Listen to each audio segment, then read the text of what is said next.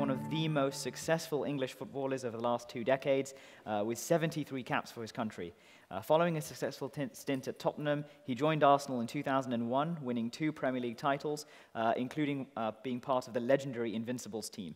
Since his retirement from football, he has become increasingly involved in political activism. Please join me in welcoming him with a warm round of applause.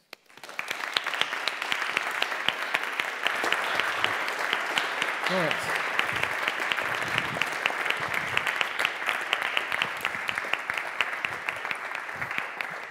Right. I've got my student bag as well. Right. Thank you very much for joining us tonight. So I guess, almost on the note in the middle, what was it being part, as a legend of Arsenal and of football, what was it like being part of that Invincibles team? I think for me, you don't start off like that. It's, you start off thinking that you want to win the Premier League or Premiership, and it doesn't really come into your mind. So that's the first thing. Obviously, over time, as you're winning games, you're not losing, you still don't think that it's going to happen. You've got a good idea that you might win the Premiership or Premier League. And it's only afterwards that you get so close. There was a game against, well, we had a few shaves anyway, because you need a little bit of luck, you need the right team, the right chemistry, not so many injuries, but you need a little bit of luck, like in most things in life. And you've got to earn that luck as well, with hard work.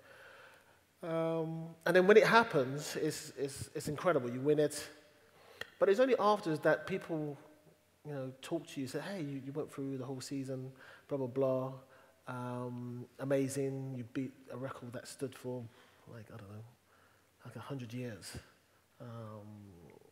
Back in the days when there was only 12 teams in the league, and I don't think anyone was professional. But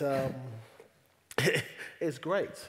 And it's only after 10 years plus that you realise, wow, what an achievement. But a lot of things have to go your way as well. It's not just a good team. Obviously, Manchester City are looking to they tried to do it last year, and they probably are looking to try to do it this year as well. So if it's going to be any team to break that or join us, it'd be definitely Manchester City. How did you cope in those moments where you've gone a goal down, and obviously there's a lot of pressure? How did you sort of dig deep to pull back to a draw or even a victory? You just say, Thierry, can you score a goal, please? Or someone would pop up and score a goal, and that's the beautiful thing of having a fantastic side. And sometimes maybe the forwards are not doing it, and you get someone to come off the bench, and that's the beautiful thing. If you've got the right squad, the right chemistry, you can always, and the right bench as well, guys who can come on and change the frequency of the game and give the defenders a little bit of problem with fresh legs and fresh ideas, and some special players. You can do something, and in that particular year, we had that. We had all the ingredients to, as I said before, we're not thinking of, we want to be, go the whole season. We just wanted to win the Premiership. And speaking of great players like Thierry, who was the best player in the squad, or the one that you just sort of said, wow, when you saw them play? There were so many. There was Campbell, in his own way.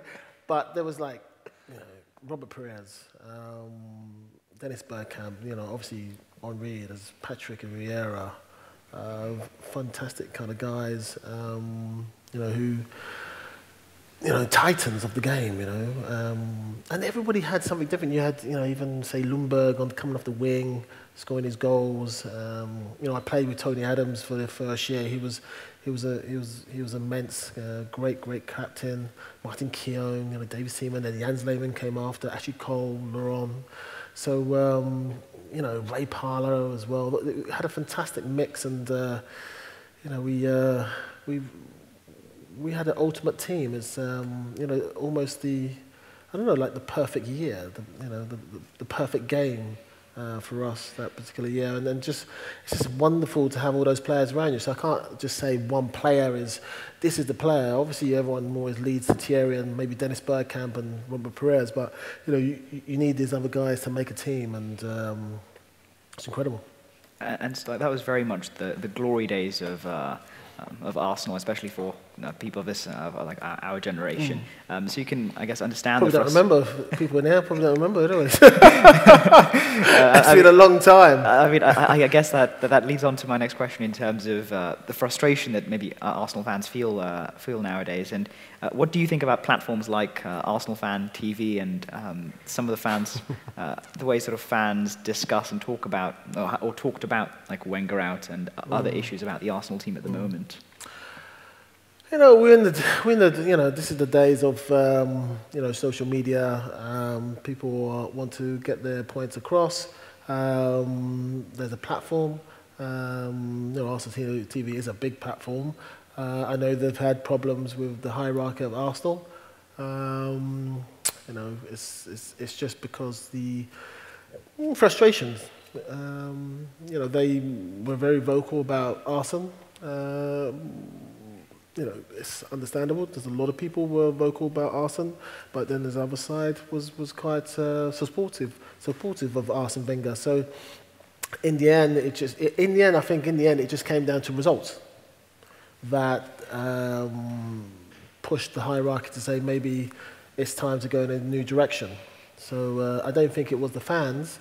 I think if Arsenal would have won another FA Cup or maybe won the UEFA Cup, I think Arsenal would probably be still here,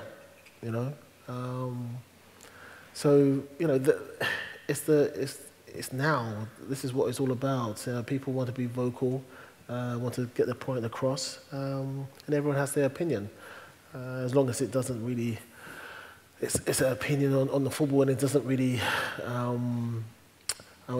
goes further than that, above that, other than football. Everyone has their opinion, and rightly so.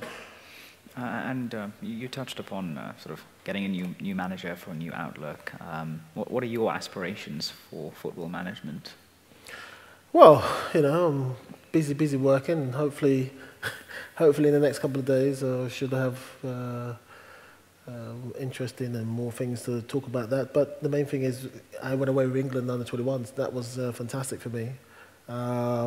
It's great to kind of be back in the England fold. They've got some fantastic players coming through the ranks, and it's nice to see that. I enjoyed myself. I came alive. I learned a lot about the whole regime, the whole.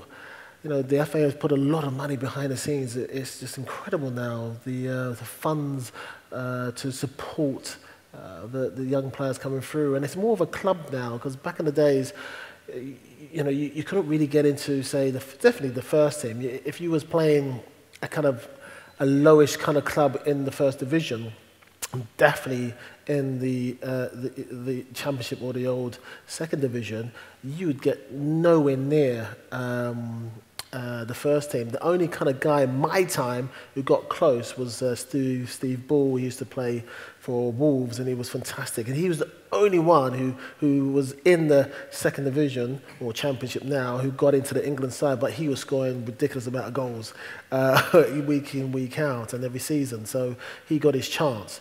But other than that, no chance. Now it's different because they understand the pressures of the league now, Premiership, Premier League, so to speak. It's different now. Some of the young players can't get in because some of the owners want their own style. They want to pay for instant kind of success. So that pushes the pressure on the manager to kind of say, look, we've got to have this instant success, or so to speak. Everyone hopes that, but not everyone gets that. But I think the byproduct, not byproduct, the downside of that is some of the young players can't develop in the top league, and they are getting frustrated. Some have gone to Holland and Germany to kind of learn and get experience and get that kind of the man's kind of football into their system and get the experience, and they're doing really well now, doing really well. So I think now, I think the future is, if it carries on this way, you'll see a lot more 19, 20-year-olds into mainland Europe and playing football, for sure. And so there's a lot of support for young players coming through. And what steps do you think the FA should take to help the young players who aren't making it through in terms of sort of mental health support, and for those who don't quite make it into a team, who are let go? I think for me, they are doing that with the teams now. So it's a club now. So they understand that it's a different landscape now, football, in the top divisions. So they are helping the young players and saying, even if you're not playing, we believe in you, come and play for us.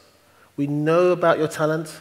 We've trained with you over a course of 6 months, or you've come from the 17s, and now you're kind of 19, 20. You're still part of our plans, and that's the fundamental thing has changed now. It's a club. It's almost taking the players in, helping them, giving them confidence, giving them another platform. There's a guy, Don Solanke. He when I was over with the 21s, he's hardly played, but he scores like 4 goals in 2 games. He's a fantastic player. 10 years ago, I think he'd be starting his career for sure in one of the top sides. It's so different now. And there's countless players in the same position. So they've changed the whole kind of, the whole system, really. The whole system's changed, completely changed. So it really is, giving them a platform to say, we still believe in you, play for England, and they're all high level, and the young guys are all responding to it. It really has changed. It is like a club now. It's not an England team, it's more of an England club. So, I mean, clearly the FA is taking many steps to help young players, but there are certain things that I'd imagine are very, very difficult to prepare for, such as, you transferred from Spurs to Arsenal. Such a long time ago. How old are you? I'm surprised everyone remembers that. It's only the internet that keeps it going. But how do you prepare or cope with sort of the targeted criticism and almost an abuse, and nowadays also even death threats for doing and considering such things? I think the players have I think mentality. I think the players have changed a little bit now. I just think society has changed as well. Back in the days, it's almost the characters are now becoming the managers, and I think the players are becoming. They don't want to kind of get anything wrong. Don't want to step out of line, and that's okay. That's proper. That's courteous. That's respect. But sometimes when they need to stand up for something, that's vanishing. It's like it doesn't. Almost, I'm not saying they stand for anything, but it's almost they do not want to cross the line for anything. So I think it's just society. So my time, I think people like me and people who are around my generation and before me, I think that type of character is, I don't know, I don't think, if it is there, I don't think it's allowed to flourish, or it's completely gone out of the game. I think it's a different world now. There's criticism is still there, but I think the characters of the game are slowly kind of, not ebbing away. And that's also criticism of the current Arsenal team. Why do you think there are fewer big personalities and big characters in modern football? Why there isn't? Yes. I said before, it's like society and the whole kind of regime, the whole kind of setup around football now. I think players are not allowed to kind of do those kind of things, and also I think players don't want to do those things. They don't want to, fall out the pub or a nightclub 4 or 5 days a week or whatever. I don't think they want to do those kind of things anymore. And a lot of them are kind of switched on and their heads are screwed on and they want to do things properly, want to sleep right. Obviously they want to enjoy themselves, but I think they drink less as well. I just think environment has changed. It really has changed now. Those kind of guys that football had in abundance, they are still there, but they're very rare now. And speaking of change or things that need to change, what steps do you think both society and for footballing bodies can take to sort of really kick racism out of the game? Because I know you've been quite vocal about that. I think for me, obviously I've been vocal in the past, and I think there's I think some of the authorities are doing a wonderful job. There is always a bit to. There's always you've got to keep at it. That's the main thing. As soon as you think it's kind of under control, that's when it's out of control, I feel, anyway. Sometimes if you start thinking it's fine and it starts breeding, it starts coming back, I think they've got to watch out when they go lower leagues. I think that is I'm not saying police properly, but I think people will be more vocal and in a sense that reporting those kind of those comments on the terraces and things like that. I think there's no place for that in a sport or any sport really, or any life. You don't need that kind of rhetoric around you, and I think sport should be kind of cleaned up. And it is getting cleaned up because you want families at football and kids and things like that. You don't want the people to kind of grow up in a certain way or frightened of going to the club or being indoctrinated in a certain way. This is how you show your anger to this player, whatever. If you bring a kid at 4 years old, 5 years old, by the time 15 years old, and they've had that around them, they almost think it's just normal. So it's all about having good characters around and people saying, look, this is unacceptable now.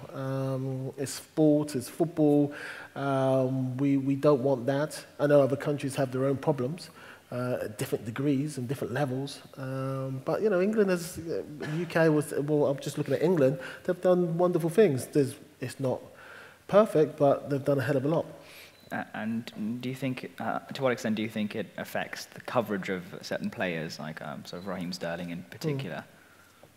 I think for me, I think with those guys, one thing has changed now is that they can tell their own story now. Back in the days, you couldn't tell your own story because things like Facebook, Instagram, Twitter didn't exist. So you had to, if you want to explain yourself, you had to go through the people who were kind of they were the key masters.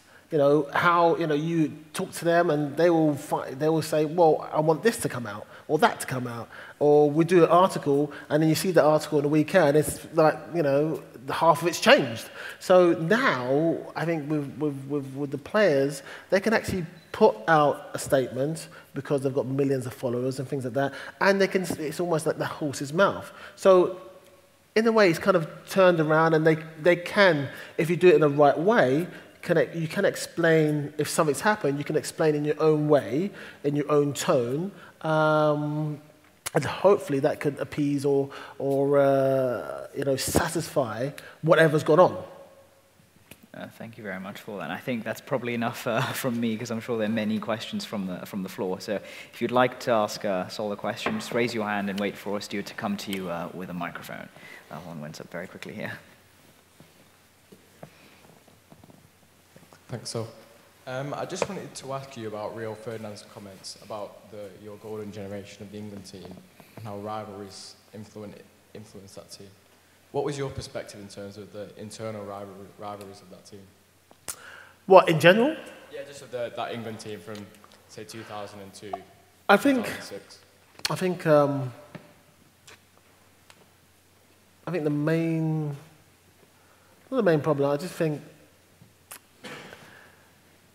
especially with the Liverpool and the Man United guys, it took far too long for not the anger, but the professional kind of jealous or I don't know. It just took a long time for it to kind of ebb away, and it was. And in time it ebbed away. We were knocked out of a competition by then.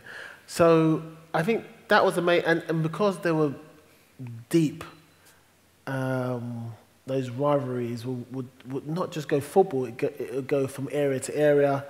And it is so deep that it just took far too long to get rid of. Everyone played with each other, but I think obviously Rio was alluding to it. If you're just 5% off, that can make the difference in the competition. For me, it just took a long time for it to kind of.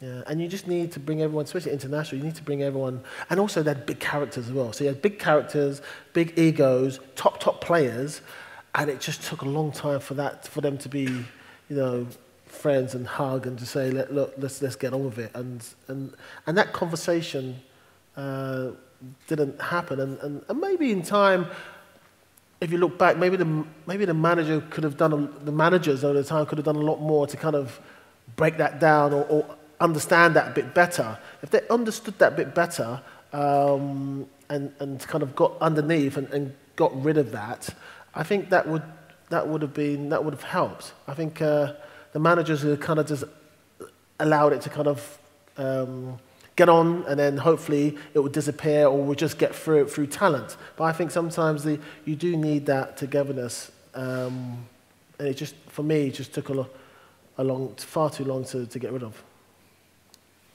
Thank you for that. They're defined. Hi, Sol. Thank you. One of my clearest memories of my childhood is when I was 10, walking home in Paris after the game in 2006, crying to my hotel room. Far too sore to talk about. What are your memories of that Champions League campaign and that final? And would you put that final as the biggest disappointment in terms of one particular moment of your career? I think for Arsenal really as well. I think you get just over 10 minutes away from winning, the biggest club competition in Europe, and you've missed a hatful of chances, and you just feel, oh God, Larson comes on and completely changed the game. I just wish VAR was around because the first goal was offside. So,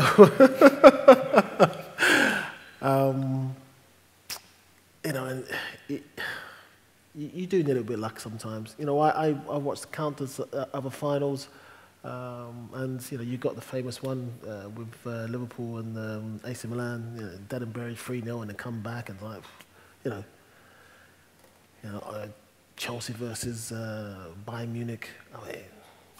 And then Man United when they won the treble, I think Effenberg hits the post or bar, that goes in, game over. Those kind of moments you just need to go your way. We had enough chances to. I thought if Barcelona had our chances, I think it would have been like 3-1. We just needed one of them. I mean, Barcelona was just thinking, when are they going to score? And obviously we didn't score, and they came and they beat us in the last 10 minutes. So it's tough because you just don't know when you're going to have that. You're not at say Man United at that time, or Barcelona or Real Madrid. You know that if you spend 5 years at Barcelona or Madrid or Man United at the height of their career, you're gonna get, say, 2 or 3 chances to, or even sometimes 4 chances, or in some cases 5 chances to win the European Cup. So not every club is in that kind of position. Some clubs can spend that type of money, but not get to the final. And so when you're so close, and you've missed a hatful of chances. Whoever's missed it, and whatever, it's a tough pill to kind of to swallow. Thank you for that. Just here at the front. In the last few years, you've been getting involved in politics a little bit, but now it seems like you're looking forward to... Oh, it's all gone. That's all gone. It's taken me 2 years to shake that off. Is it something that you'd be interested in carrying on in future? And also, what's your thoughts on Theresa May's Brexit deal? I don't know. I'm out of the game. I'm way out of it. I think for me, it's all about football now. I'm totally focused on that. I think with politics, it's mostly just London, really. I love London, and I wanted to help out London, and I've done lots of charity stuff for various things in London. So, and I just want London to work on a kind of a charity kind of level, really. And if I could help in any way, I would look at the situation and I would help if I could. So that's really where I'm at, really. I've studied for 3.5 years now to start my coaching and managing, and I'm almost on the brink to kind of go on my path. I think with politics, you've got to be a certain type of person to get on, and I think politics is very intrusive. And if you're happy with that and you want to be, every single thing about you known or looked at from just a low level to a really deep level, then it's fine. And if you want to make a difference, I think it's a great thing to be a servant for the public and the nation. So I think if you're that way inclined, I think it's great. For me, it wasn't. I wanted to help London, and that was really it, really. And I'm kind of fully into my football stuff. And Brexit is too complicated. I can talk all day long. Thank you for that. Over here at the front. There's some guys at the back as well. I've seen. Yeah, sorry. Another bitter gooner here.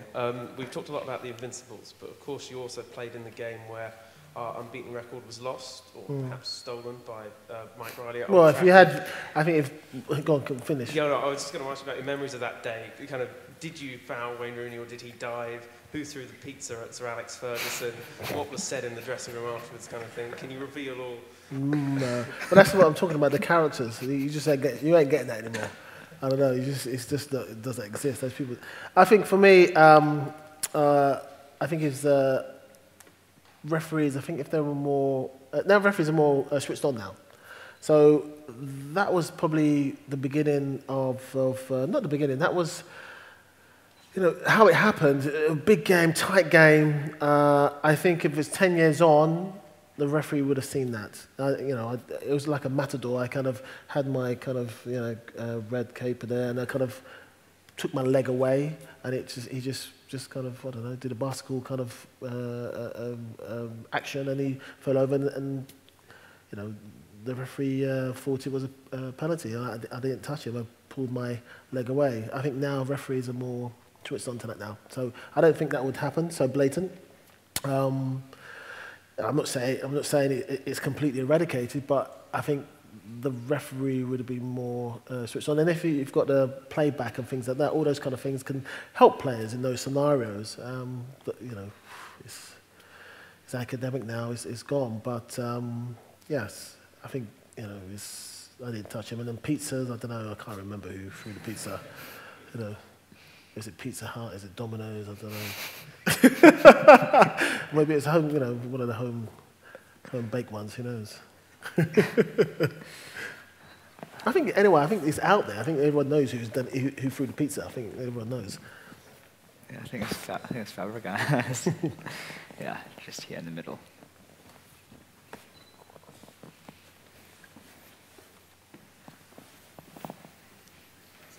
I wanted to ask you a question about your transfer from Tottenham to Arsenal. I've got a few close friends who are Spurs fans who are still very, very upset about it. How old are they? 22. My God. Do you know how long ago it was? So this guy thinks it's the most traumatic experience of his childhood. And at 2 years old? Oh my God. And you must. I think that's the main thing. Is like I'll let you finish. Go on, continue. You must have known it would be controversial. So I wanted to ask, what was your thinking in terms of making that switch between two really big rivals, and why did you go for Arsenal in particular? Actually, I didn't think it was going to be controversial. When you're 24, 25, how old are you? 21. 21. Are you thinking the same like maybe, I don't know, when you're 10? Or 15? Probably not. No, you're not thinking. So every year, so maybe if I was, say, I don't know, 30, 2, 3 kids, blah, blah, I may have thought it in a totally different way. But if you're looking to win, you're looking to kind of better yourself, you think in a different way, totally different way. And it's such a long time ago. I mean, you can't... I think that, as I said before, the only thing that keeps it going is the internet. If this happened maybe, I don't know, 20, 30, 40, 35 years ago, people are not talking about it. I think, I don't know, maybe it was traumatic and people like to kind of, I don't know, stoke it up, you know, Derby coming round, blah, blah, blah, and then it all comes out. You know, when someone is, you know, say 2 or 3 years old, I mean, who do you remember what you was doing at 3, 4 years old? I don't know. Nobody. So I don't know how... It's obviously been passed on for someone to say, oh, well, what a bad thing to happen, but you actually don't remember it. That's the kind of weird thing about it. I can understand someone who is maybe, I don't know, 40 years old, but someone who is 20 and didn't even, you know, they weren't even watching TV, and that side really is quite perplexing for me, you know, when it comes to feeling and, it really traumatic, because they wasn't even around. You know, they were around, but they were, you know, in a cot or something. It's like, you know, how could I, you know, hurt you, or the feeling of moving, that side is kind of, you know, when you look at it and you break it up and you really look at it, that person, your friend, sorry, is it your friend? So hopefully I'm just being respectful. You know, when you look at it and you feel it, then you go back and say, wow, yeah, how's he feeling upset? You know, he's 2, 3 years old. You know, so that's, you know, I can understand, you know, someone is 40, 50, 60, 70, 80, I can understand that. But I think for me, it's all about, you know, it was a different era then. And I was 24, 25. Hungry for success, just really totally kind of despondent with the lack of with progression, and you know, I wanted to win, and obviously I did win. Yes, it hurt a lot of people on the way, and some people will forgive me, some people won't forgive me, and whatever. You know, who's liked by everyone in the world? No, you know, I think the main thing is, as long as you know where you're going in life, and you're focused and you're happy and you're, you know, your family and all those kind of things, and you're kind of moving forward. I think that's what it's all about, really. And it's such a long time ago. Are you going to be still talking it 30 years ago? 30, another 10 years from now? I don't know. Hopefully not. Hopefully people can move on. Tottenham can move on. They're a fantastic side now. Where they're going, new stadium, new players, Harry Kane, the lot. I mean, so much to kind of be happy about. Why look at the past? It's all about looking forward. Thank you very much for that. Just a question over there at the end. Hi, Sol. I just wanted to say, what do you think should be done to encourage more BME managers? Managers? Yeah, managers in the top league. And do you think that the Rooney Rule has been, or will be sufficient to tackle this problem? For me, this is the vexed kind of, you know, question or scenario, and you know, no one knows what to kind of do. As you know, some people are sticking their heads in the sand, some people are actually saying, "Hey, we've got a problem here." I think there's a mixture of players in there. I think the government being involved after the last, say, 2 years have been very vocal. The FA have responded. It just takes time. I feel football is one of the sports that take forever to kind of, you know, change and kind of be flexible. A lot of other, you know, you can look at football in that way in so many ways. Like, for instance, psychology and things like that. You know, they're only just now really grasping psychology in sport. I mean, you go tennis, athletics, ice hockey, American football, all these other sports, archery. They've had sports psychologists for years. And it's not because, you have a psychologist in your midst, in your team, or someone visiting you, that you're mad. I mean, that's the problem. That was the stigma. If you've seen a psychologist, sports psychologist, who's been, gone through all the proper kind of tests and got a fantastic kind of resume and really, up for it, he or she, it was a problem. Oh God, he's seeing someone, or they're seeing someone. They must be crazy. I mean, that's the kind of environment that was, existing and probably still exists in certain corners or lower leagues and things like that. But I think for me, sports psychologists and things like that is all about going forward. So with the BME, I think the government getting involved with the FA have, they said twice, I think, in Parliament said a few things to move along the FA, and then they have moved along now in the sense that I've been in one kind of initiative. I don't really like calling it a scheme, but initiative, and going to under-21s, which was fantastic for me to see what's happening behind the scenes, and various other players. I saw Titus Bramble there with I think the under-20s. Countless other players have been involved from that type of background, and I think it's all about what you need is, it's a scheme now, but all of a sudden, I would like it to become just a normal kind of scenario, and it just becomes normal. There's no scheme attached to it. There's no kind of preferential kind of treatment. It's just including everybody and not excluding. There's talent everybody, there's talent everywhere, and the problem is I think a lot of, not only in, I don't think only football, I think it's in general, in a lot of working environments, that the profiling and, selecting and, people who look like you or whatever, you're going to more employ them. Football's, football, you can't discount football. Football is like that. And I think a lot of business areas and the city and various other jobs, like, say, I don't know, the estate agents kind of environment, all those kind of things, builders or whatever, it's not just football, it's society. So I think as long as people are open and start realizing that talent is everywhere, and it doesn't matter where you're from or religion or color, talent is everywhere. And now, I think the FA and football is slowly getting it. And hopefully, chances and people just look beyond the colour and just say, I'm a manager. Forget what I look like, I'm a manager. And that's what it's all about. That's how it should be. And thank you very much for that question. Just over here.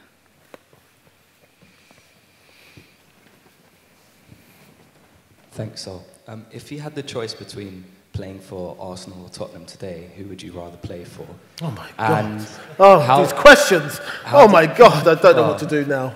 Let's have a little drink. How do you see the rivalry panning out between those two teams in the near future? Tottenham are in some really good recent run of form, arguably the best striker in the world. Unai Emery's come in, or one of the best.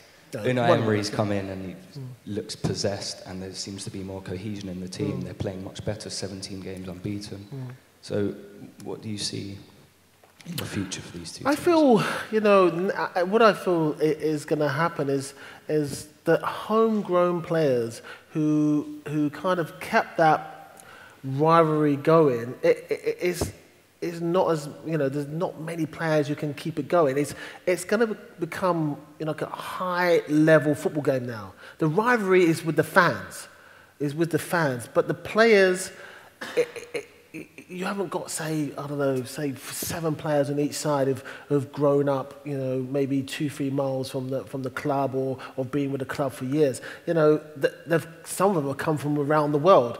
I think now, the rivalry is about the talent, intensity. It's another game. It's a high-level game. And I think that has taken over than the rivalry. You're not getting people sliding tackles, elbows, fighting for every inch on the pitch. It's a high-level football game now. And I think that's how it's morphed into that. But I think the rivalry is with the, as always will be, the fans.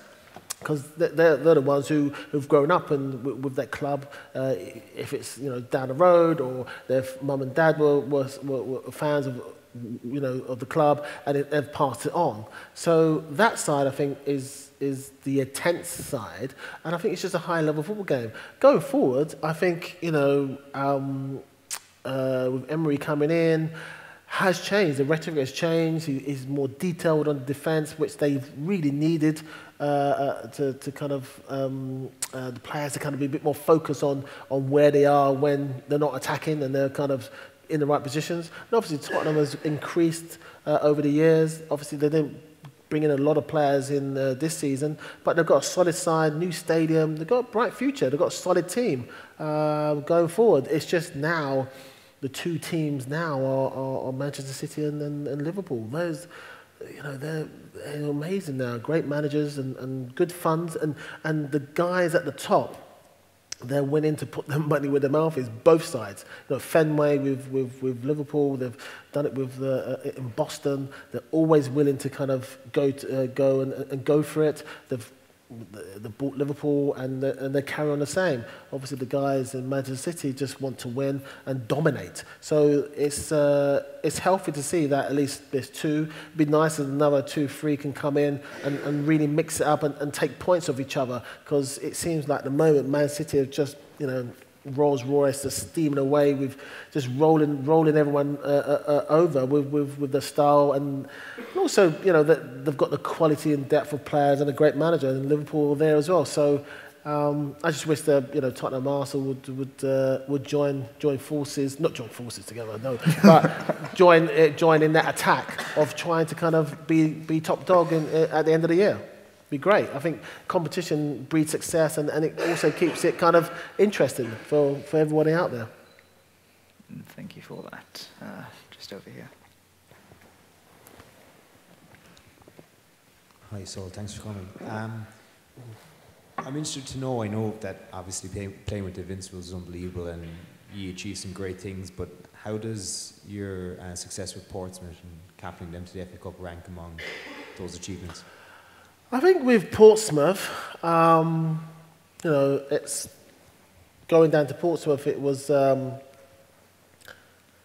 most people thought that's it. It's you know, you go down there, you know, down to the south coast, and see you later. You know, your career's over, or you're not too bothered about winning, or you just kind of, I don't know, consolidating yourself and ticking over to, you know, to end of your career. But you know, I've never been like that, and you know, Harry was very clever. He brought a lot of experience there, and he brought a lot of guys who still had something to prove, and that's the important thing. If you still got something to prove to yourself, not to other people, but to yourself, I think that's key. And he brought a lot of those guys together, and you know, he's been successful over the years. But that particular year, he was very successful with us winning the FA Cup, which was you know, fantastic for me, and I don't know how you know how it feels if you're at one of the big 5 clubs, you're expected to win, and then you win. It's great feeling, it's fantastic, and it's like, wow, yeah, we've won and another notch, and you know, we're FA Cup or League Cup, or you know, we won the league. But to win the FA Cup there was incredible, because you're not expected to win. There's so many other clubs that spend tons of money and not got to the final, and not won FA Cup, of not won anything for 50 years. You know, it's unbelievable. And they spend a phenomenal amount of money every year, and they've got fantastic crowds and great stadiums and unbelievable training grounds, and not won anything, got nowhere, maybe got to final, but not won it. So for us to go down there, you know, the training ground's not the best. The ground is old, you know, really fantastic kind of, you know, back in the day stadium with fantastic fans. And to win there was just so special. It was, for me, it was, it meant more because, you know, there was a game against, I think it was the quarterfinals against Man United. And away, and we played Man United, I think, 2-3 weeks before, and I think they just walloped us. I think Ronaldo scored this, you know, dipping free kick, and we said, oh my God, you know, it's all over. And then we've got them in the FA Cup quarter-final, so we're thinking, oh my God, we've got to really, you know, it's one of those days. So what's the number going to be? But we had fantastic character, and it's quite funny, you know, just talking to a couple of people. Man United were offered, oh, do you fancy getting some away tickets for the replay? And it's not going to be, it's going to be done today. It's quite funny. He was so arrogant about it. But we just turned up and we played an amazing game. It's probably one of the best Portsmouth games ever. I mean, I was full of emotion. I was crying after the game because you're down to lose. And the betting books and the form is saying, you're losing. You're losing today. You're going to get 2-3-0, whatever, done, Man United in the semi-finals. But we said no. And there was so many warriors out there, and the team played fantastic. They even went one man down, and we scored the penalty. But that's the beautiful thing about the FA Cup. It will just keep on happening. You get a Goliath, and then you get a David, and it keeps on coming. And that's what the beautiful thing about the FA Cup. You always got a chance on the one-off game, and we had a one-off game, and we played our socks off, and we had some bumps along the road in the game, but there were some historic performances on that afternoon. So Portsmouth is definitely up there because we weren't, especially for that game, we weren't down to win. It was Man United all the way, and we proved them wrong, and we proved that that's the beautiful thing about football. Anything can happen, and I still like that mentality in the UK, especially England. You still have that chance of beating that big team, and that's the great thing. I started playing with football in the streets, and you'd play some older kids, but there was still the possibility that you could beat them, even though the giants against you, and that's what I like about football. You've got a chance. It's a leveler, and that's what I like it. Everything gets shifted out of the way, and it's all about talent, a little bit luck, things like that, and organisation, and that's the beautiful thing about football. Thank you very much for that. Just over here.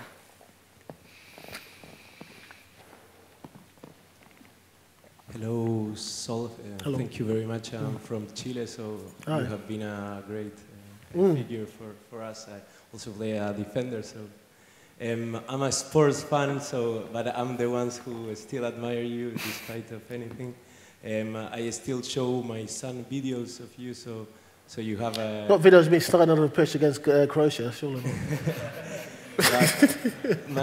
My question is related to a big problem with the football players in Latin America, at least, is that a lot of them come from very poor neighborhood, and they started earning millions of dollars, and the football player career is not that long, and after they finish their career, some of them are many times broke. It happened to a news 1 month ago about Ronaldinho, things like that.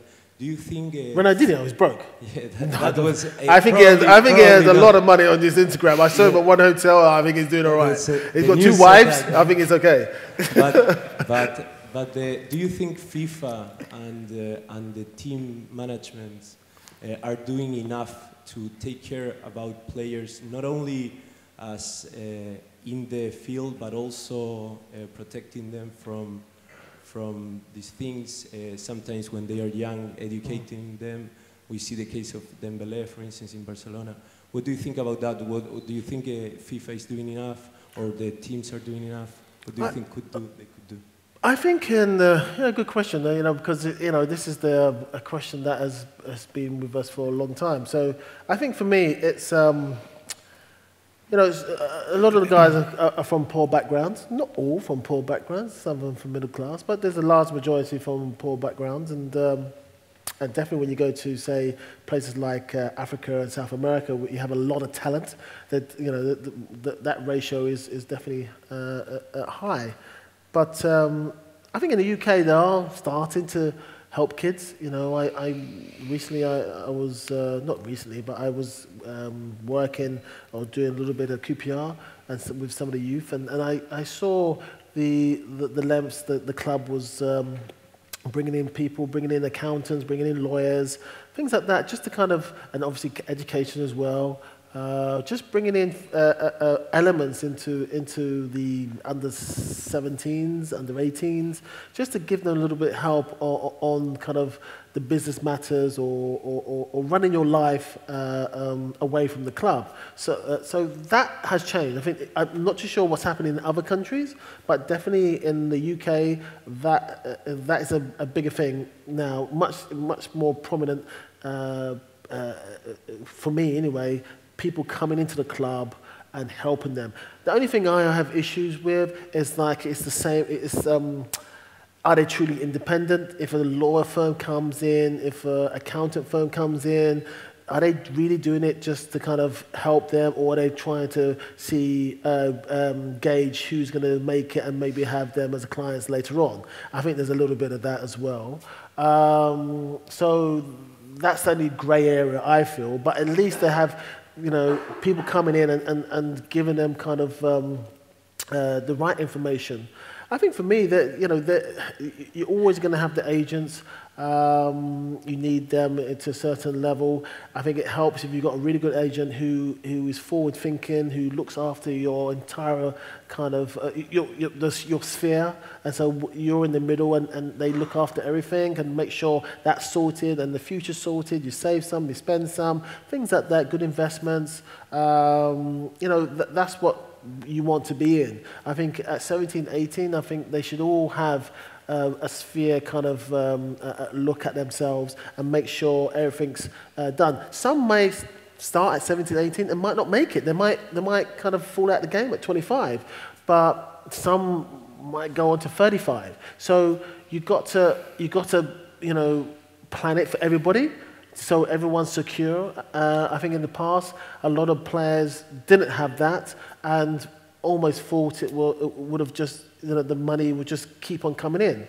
And I think some players still think that as well until, you know, they don't get no contracts and things like that. So, but then the flip side of that, there is other issues coming in, and, you know, someone might get married, get divorced and things like that, blah, blah, blah. So that all comes into that as well. So you can't, some things are so unforeseen, and you just have to kind of get on with it. And, but I think if you can get them early and get them educated early, and the UK, was definitely England, have done, you know, wonders in that sense, especially in the academies, and it's changed. They've got a lot more information, a lot more help now. I'm not too sure in South America. I think it's still kind of, I'm not sure. I can't really, you know, vouch for them. But for England, it really has changed. It's, you know, from 10 years ago, it's chalk and cheese now. Thank you very much for that question. I'll take one over here. Hi, Sol. Towards the end of your career, you spent a season at Newcastle, which is my team, and you're sort of quite famously one of the last players over 30 that a Newcastle manager was allowed to sign. So I was wondering... It's all changed now, isn't it? How did you find your time at the club, and also how important Tough. do you think it is to have control as a coach or a manager over things like recruitment? What do you mean control? In the sense that he wasn't allowed to pick any more players, or...? Well, as in, so sort of after Chris Hughton left and Alan Pardew came in, it was sort of a case of the head scout and the chief exec would pick the power is gone. Yeah. I think, you know, it's not every club's got it, but obviously most of the big clubs, that type of scenario was already existing in the rest of Europe, and we were kind of almost isolated in that kind of world, and we were insulated as well. Now, with all the foreign investment and foreign buyers and foreign kind of, you know, mentality, that has seeped in. Some of it's been good, and some of it's been kind of a bit abrasive to the traditional way of running a football club.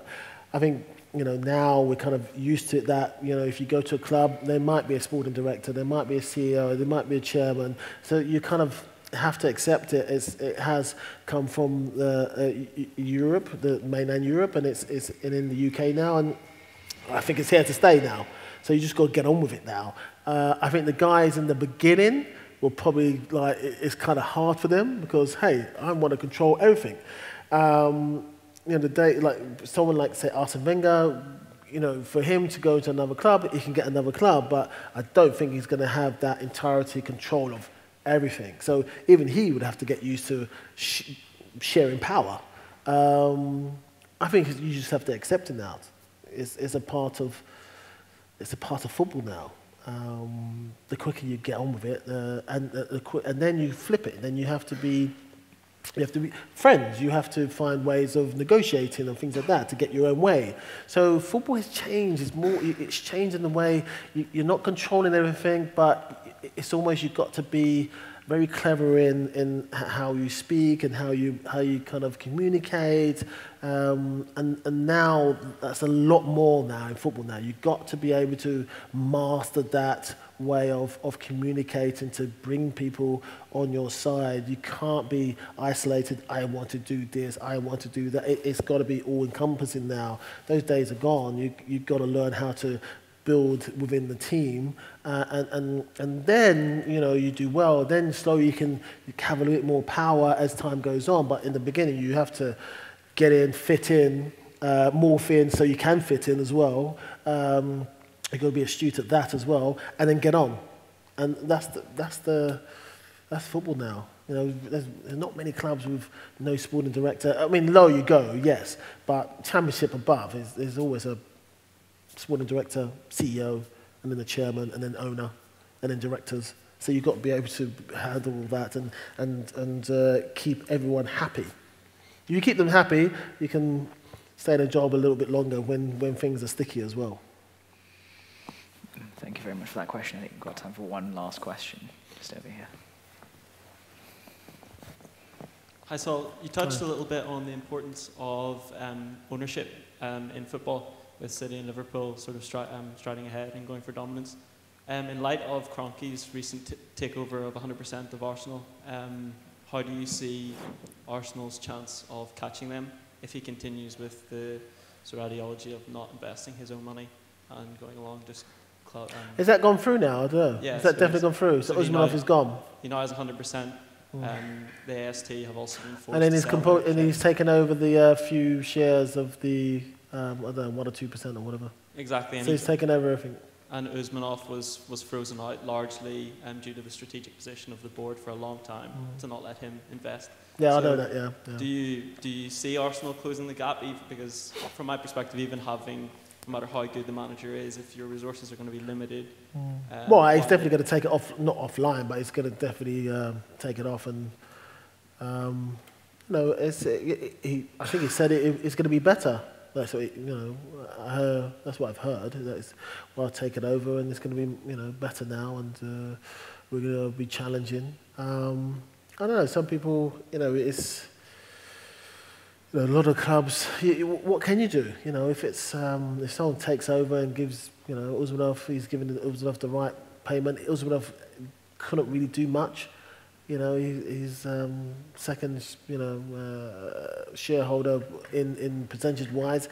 He hasn't got a seat. Or, what can he do other than just watch his investment? He's made a lot on his investment, but I'm sure in the past he would love to kind of get involved a bit more, but that's not happened. And people say Kroenke he wants to invest and build a really top team. So I think now you just got to it's like watch and see and how it all pans out over the next year, 2 years, and see how it works. That's all you can do. Thank you very much for that. We'll be having a short, very, very short meet the speaker session afterwards. So I know there were 2 questions here which didn't get asked. I can arrange for that just shortly after. But if you could thank me, if you could thank Sol for his time for joining us tonight. Thank you.